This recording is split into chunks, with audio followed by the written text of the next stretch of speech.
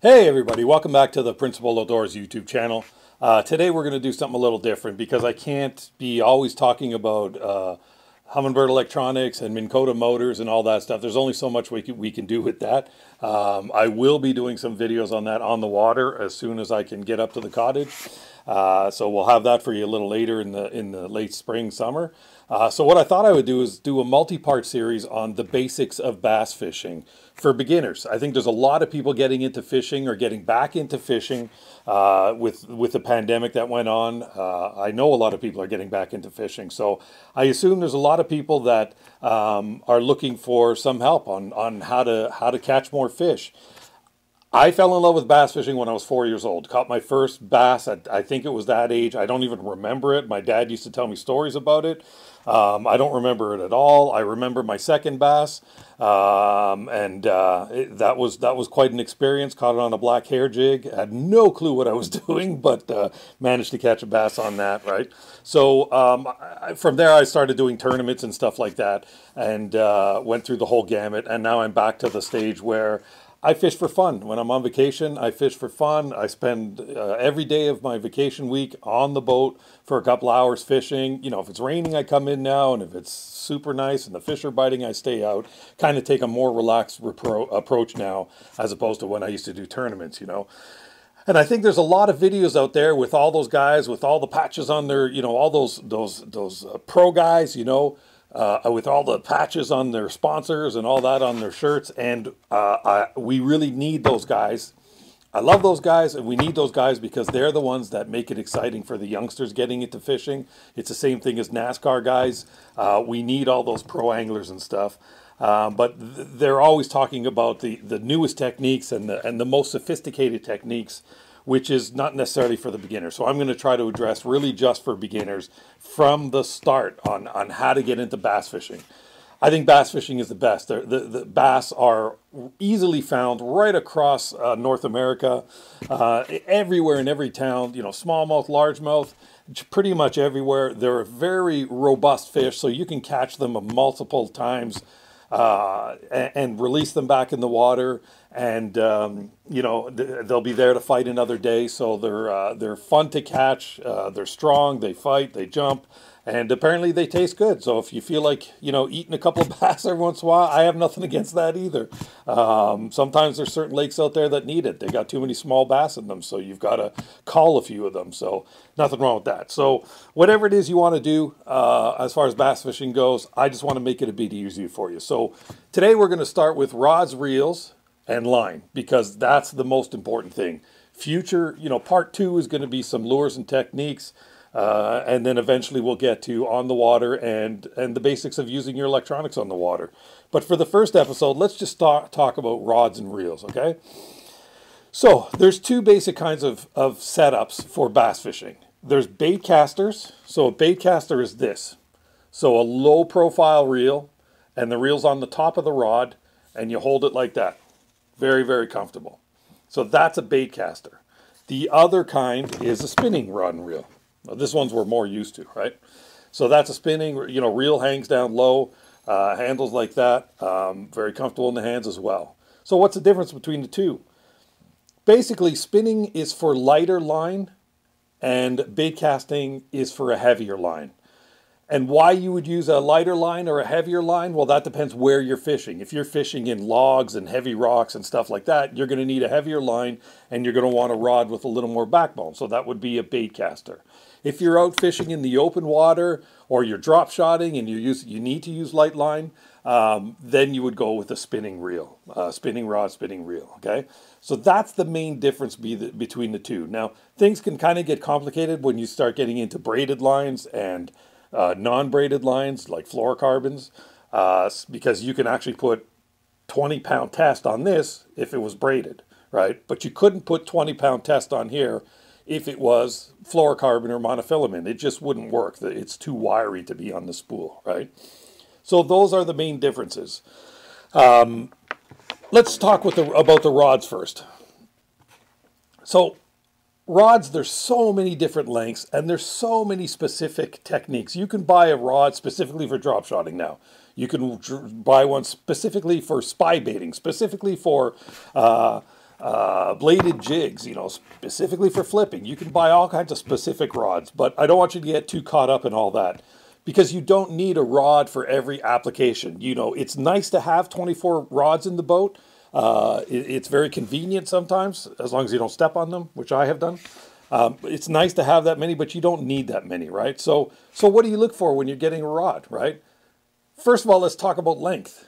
Just buy 7-foot rods. That's all you got to do. It's really that simple. Maybe 6'10", maybe 7'2", but right around 7 feet. Whether it's a spinning rod or it's a baitcast rod, just go with 7-foot rods. Now, if you're a younger person, you know, you're a youngster beginning out, you might want to go with 6.5 just because it's a little easier to you know, less rod to deal with, right? But for an adult, just go for 7-foot rods. Makes it so much easier. Just do that. Then the only other thing you have to think about is action. So let's say you're going to get 2 spinning rods. So you get a medium heavy action for a little stronger lures, a heavier lures, and a medium action. That's all you need. So spinning, medium heavy, and medium. Bait cast, same thing. Just get a 7-foot medium action rod and a 7-foot medium heavy action rod for heavier stuff. And I'll explain the differences in a bit later, right?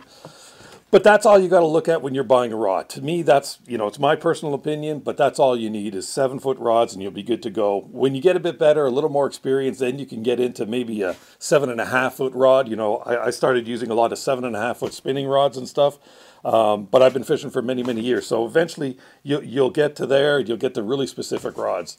It's funny, rods used to be 5.5 feet long. You know, I still remember those pistol grip bait cast rods. The handle was short here and it actually had a grip on it it looked like a pistol grip, that's why they're called that. And they were 5.5 feet long, all of them. But nobody uses rods like that. So the rods have evolved in the years and pretty much 7 foot is a good standard. It's a great place to begin with, right?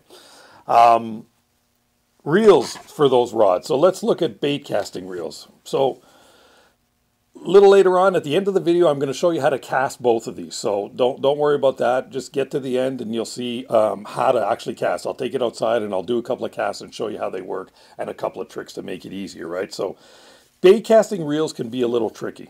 Now, tricky in the sense that if you go for a $40 bait casting reel, you're going to have trouble. Bait cast reels, you have to learn how to cast them. I do suggest you go for a little better quality. Now, if you spend 150 bucks on a bait casting reel, you're good to go. Trust me. I'm not sponsored by any rod and reel company, but I will say I use Shimano rods and reels. One of the few companies that are actually have technology coming out of Japan, right? So really, really good reels. But pretty much any brand, spend 150 bucks on a bait cast reel and you're going to be good to go. Don't worry about size. Just get the regular size and you'll be able to put from 12-pound test up to 25-pound test on that reel. So don't worry about that. So look for a bait cast reel, about 150 bucks. As far as what handle to reel on, now that I can't really help you with. If you feel more comfortable reeling with your left hand, that's fine. You feel more comfortable reeling with your right hand, that's fine. Both are available. If you're not sure, try to borrow one or at the store, ask them if you could step outside and try one.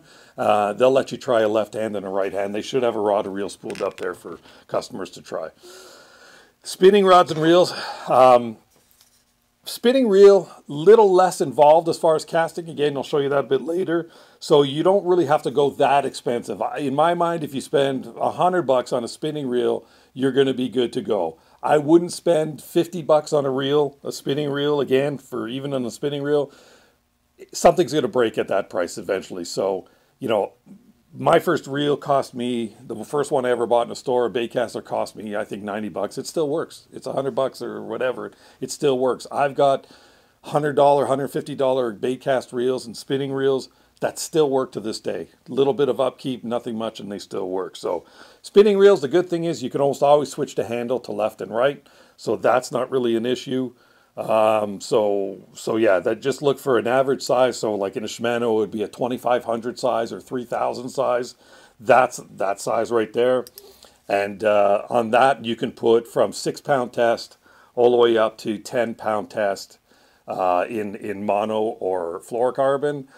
In braid, you can go from 5 pound test braid all the way up to 20 pound test braid on this. So just a medium-sized spinning reel will do you good. So that kind of takes care of your combos right there. It's funny, I like I said, I have trouble with left hand, right hand. When I was a kid, I used to fish on my dad's old Mitchell reel right here, right? So, and that was a left-handed retrieve. Back then, you couldn't switch the handles, right? So it was a left-handed retrieve, right? And one day I was lucky enough to go by a garage sale, and somebody was selling a reel just like my dad's for $2.50, right? But it was a Mitchell 301, which meant the handle was on the other side. So I kind of got messed up. I could fish left and right. I'm ambidextrous when it comes to fishing. Nothing else but fishing. So I kind of, at a young age, I got started on left and right, right? So, and if you listen how loud those reels were back then. So this is a reel from the 70s. Man, they were loud. So that covers rod and reels right there. Again, I'm just to recap, 7-foot rods, medium heavy. You can cover just about every technique I'm going to talk about on that. And reels, again, bait cast reels, spend about $150.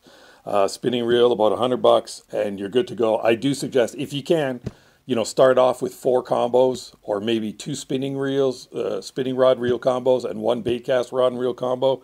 Maybe start with that. And go from there. And again, if you don't cheap out when you buy your first rod and reel, you'll have them forever. So you can add to your arsenal. So it's kind of, I've always heard the analogy that it's like golf. You never see somebody playing golf with 1 club, right? They've always got a number of irons and a number of woods. So fishing can be the same way, and that's why you see guys with 24 rods on their deck. But, so you can slowly build up to that. It's super nice, when you want to change technique, you don't have to retie. You just grab a different rod that's on your deck, right?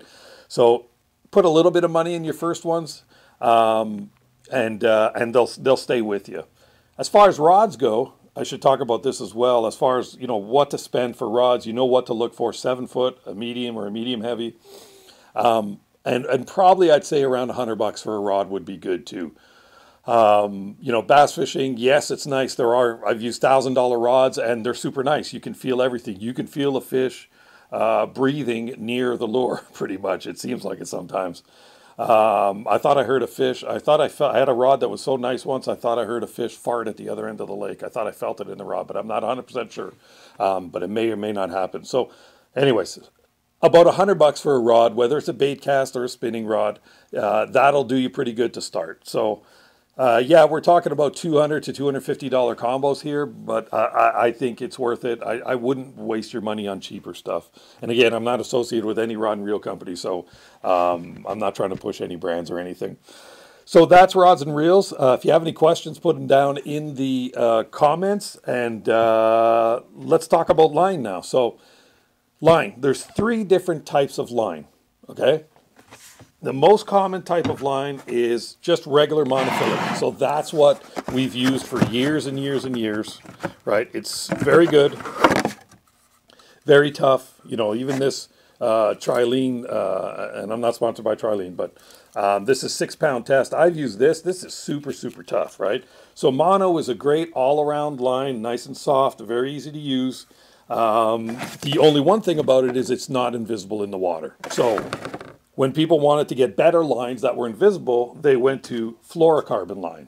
So this is a fluorocarbon line right here, Trilene 100% fluorocarbon. I've been using this since fluorocarbon came out. I love it, but there is a whole bunch of other good fluorocarbons.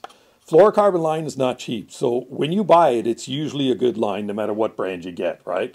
So the difference between this and mono is it's invisible in the water, so the fish really can't see it. So that's one advantage. The one downside sometimes, and sometimes it's actually a plus side, is fluorocarbon actually sinks, whereas mono will float. So, as an example, if I'm fishing topwaters, I will not use fluorocarbon because it sinks and it kind of changes the action of the topwater by pulling it down in the water. I'll always use monofilament if I'm fishing topwaters, but I'll use like a 17-pound test, right? So that's one of the difference. I use monofilament less and less. But it's a great, affordable way to get started. Even better than both of those, especially for the beginner, is braided line. So Braided line is actually, if I'm not mistaken, the gentleman from Power Pro once said that braided line was developed for flying kites and somehow migrated over to the fishing area, you know, probably, I don't know, 15, 20 years ago, maybe. So it's non-stretch line braided. So this is about, you know, here, I'll show you. This is like, you won't be able to see it, but I'll just explain it. This is 6-pound test mono, right? And this is 50 or 65-pound test braid. And they're almost the same diameter. So braid is super strong for the diameter that you have, right? And it doesn't stretch at all. So braid is for when you're in really heavy cover. You go up and you use a 50-pound or a 65-pound. I actually never use 65. 50 is as big as I go. But braid is good for that. The other advantage of braid is it's super tough and super resistant. So I kind of recommend for your first rods and reels, buy braid, because number one, it's going to last really long for you. It'll easily last a whole season. You don't have to worry about respooling. Number two, you're going to learn, because it doesn't stretch, you can feel every fish that's biting. It's very easy to feel fish. So great way to start to develop your sense of touch and your sense of feel as far as knowing when a fish is biting, right?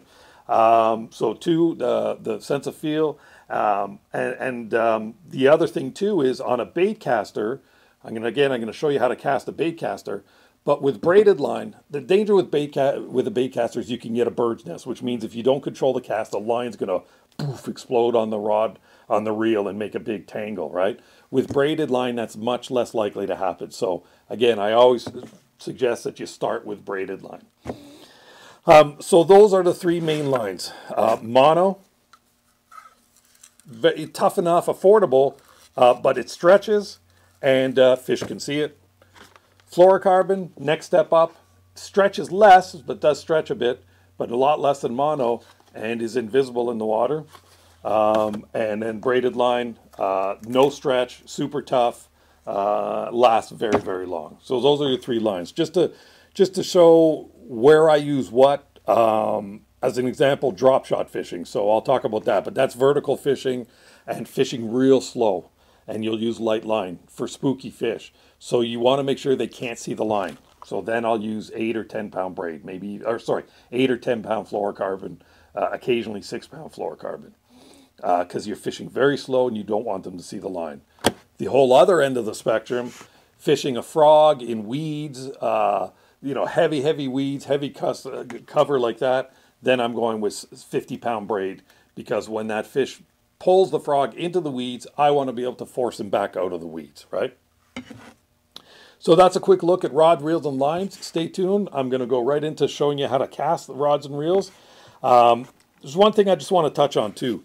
When it comes to fishing, and bass fishing as well, a lot of beginners think, they enjoy the fight. So they're under the impression that it's cool or it's good to use very light line and to fight the fish for a long time, because that's really what we're doing it for, is for that pull on the other end of the line. True, it's great fighting the fish and everything, but fighting a fish for too long is really bad for the fish. If you use 4-pound test and you're fighting that fish for like 5 minutes, you are actually going to kill that fish. There's a very good chance that you will kill that fish, that you will release it and it will die later because it's fought to exhaustion, right? So keep that in mind. It's really about, for me, and I won't speak for everybody, for me, bass fishing is about finding that fish, about catching that, getting him to bite and fighting him. So I just go, the reason why I do it is to feel that tick on my line. That tick, when they suck it in, that the world ends, the world stops, everything that stops that's going on in the world, and it's just me and that fish. That's why I bass fish. That's why I've always bass fished. That's what it's all about for me. So after that, getting the hooks at him, getting him into the boat, that's just second, you know, that's not about it. I don't really care too much about fighting the fish too long. I enjoy it. Don't get me wrong, I enjoy it, but I'm not going to spend 5 minutes fighting a fish.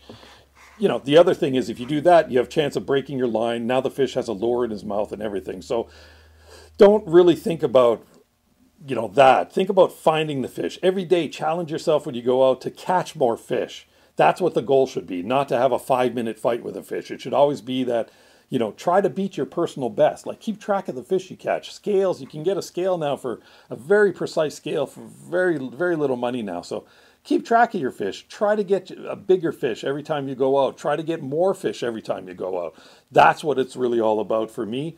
So give it a shot. Take a look. If you have any questions, put them in the comments down there. If there's anything you want to talk to about the basics, you want me to cover the basics of bass fishing, put it in the comments. I'll do it.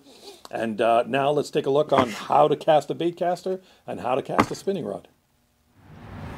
All right, so let's take a look at casting right now. So let's start off with the spinning rod and reel right here. Before we go, or before I get started, I just want to say one thing I forgot to mention before. Always buy one-piece rods. They do make two-piece rods. Initially, you might think, oh, they're easier to travel and stuff. You will end up with one-piece rods. So you might as well just start with one-piece rods. I was told that 20 years ago, and I didn't believe it. It's true. I only use one-piece rods now. So this is a spinning rod and reel. Very, very easy to use. The line, it comes, bring your line right closest to the rod like that. Just grab your line like that. And then this is the bail right here. You open the bail while you hold the line. That's it. You bring the rod back and you throw it forward and let go of the line. As soon as you start throwing it forward, you let go of the line. Might take you about 3 casts to get used to it, but it's pretty easy. I'll show you that one again. Let's reel it in. Always leave about 1 foot 6 inches from your lure to the tip of the rod. Again, bring the reel over to heel here, so the line is closest to the rod. Grab the line and open the bail. Now you can take your time. You're holding the line. Unless you let go, you're good to go. Bring the rod back, shoot it forward, and let go of the line as you're shooting forward. Takes a bit of timing, but not that difficult. Just like that. There you go. As you cast, you're going to get better and better and more accurate. Keep in mind, you don't have to cast super hard. There's a limit to how far you're going to go, so you don't have to whip it, super hard. As far as the drag goes, we should mention that as well. Setting the drag, this knob right here, right in the front, that's your drag setting. It's pretty much the same on every reel. The way to set it is just pull it, and if the line's coming out, you got to give it a bit of a pull and it starts going, then you're good to go. That's the difference between a cheap reel and a good reel. A lot of it has to do with the drag. Don't get caught up in ball bearings. Just buy a good brand name. But yeah, that's the drag. Just set it to where if you pull it, it's coming out, not too easy, not too hard. If you have a fish on, you may have to adjust it, and that's fine. Just give it a little tighten, a little loosen, whatever you have to do. So that's casting with the spinning rod and reel. Let's look at a bait caster right here. So bait caster, like I said, is a little more complicated. The way to let the line out is to push down on this right here. So if I push on it, the line starts going out. So it's all about controlling that spool. So there's 2 ways to do it. Number 1, they have a cast control knob right here. This puts tension on the spool when you disengage the spool, right? So if I put that really, really tight and I disengage the spool, it doesn't move. See, it's not going anywhere. But if I loosen that, it starts moving, okay? Now, one of the best ways to set it up is bring it up a bit, disengage, and loosen it till it goes down, but stops on its own. That's a very good way to set it up. Later on, you may want to get it looser and be able to cast a bit further, but to start, that's the best way. So just disengage it and tighten this so that when your lure hits the bottom, hits the ground, it stops spinning on its own. So now we get to casting. A couple of things with bait casting. Very important. Best tip I ever had, always cast sidearm. Always sidearm until you get really, really good. But even then, a lot of people still cast sidearm. So push down on the button and hold the spool at the same time. So you're pushing on that button, holding the spool. Same thing now, like spinning. You bring the rod back, and as you go forward, you let go of the spool. The difference is now you're going to keep your finger on the spool to control it. So just let it go and keep your thumb on the spool. And what you want to do is when that lure hits the water, you stop. You break the spool with your thumb, okay? So that's what takes a bit of practice. It seems really hard at first. 2 things, cast sidearm always, and always cast softly, in the sense that don't whip it. As soon as you try to rip it, and trust me, this happens to guys that have been fishing for years, happens to me all the time. I'm fishing, and then I just cast and I see a fish jump in the other direction. So I reel it in as fast as I can and I rip it down the other way, and I rip it too hard and the spool just goes, blows up with line, and I have a super big tangle. So it'll happen to everybody. Don't get freaked out about it. So again, push down on the thumb bar right there and hold the spool, okay? Slowly sidearm like this, and then let it go and keep your thumb on the spool and stop the spool when your lure hits the ground. Okay, that's it's going to take practice. You're not going to get it right away, but you will get it, trust me. It takes practice. Now here's the best tip I ever had, and this tip I will give credit to Bob Azumi from Bob Azumi's Real Fishing Show. When I started fishing, I was a huge fan of his, and I used to watch his show all the time. And he said the best way to learn bait casting is this: do exactly like I said, break it. Now when your cast is out there, okay, before you reel in and you're practicing on your yard, in your backyard or whatever, take a piece of electrical tape about that big, okay, and put it on the spool and reel it onto the spool, okay, and reel your line over on top of it, okay. Reel it all the way in, reel it all the way in. Now if you make a mistake and you get you fudge your cast or whatever, the line is going to stop from that tape is going to stop from your line exploding on the reel.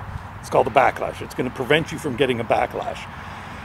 Do that, trust me. Again, I'm going to thank Bob Azumi. I was so lucky that he was a big hero of mine, and years later, like I don't know, 10 years later, I got to fish against him, got to know him, and he's still, you know, one of the only TV people that I really enjoy watching. So hats off to Bob Azumi, the man.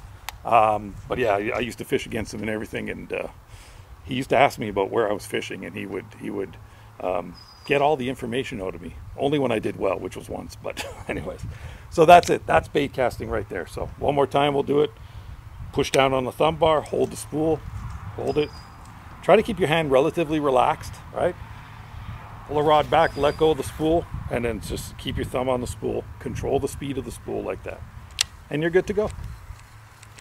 All right, so I hope that helps you out. I hope you start bass fishing. I hope you get into casting. I hope you learn how to use a bait caster and use a spin caster. Next video, we're going to talk about the different, where you use a bait caster, where you use a spinning. We're going to start talking about techniques and stuff like that, the basic techniques, and explain a lot more in depth on how bass fishing works and all that stuff. So I'm hoping this is going to be about a 6, 7, 8 part series, and I'll keep doing the videos as fast as I can. Thank you so much for watching. I really do appreciate it, and give us a subscribe if you can. Give us a like. I'm almost at 1,000 subscribers, or halfway there, I'd say. So keep going. I appreciate it. Keep watching. Thank you.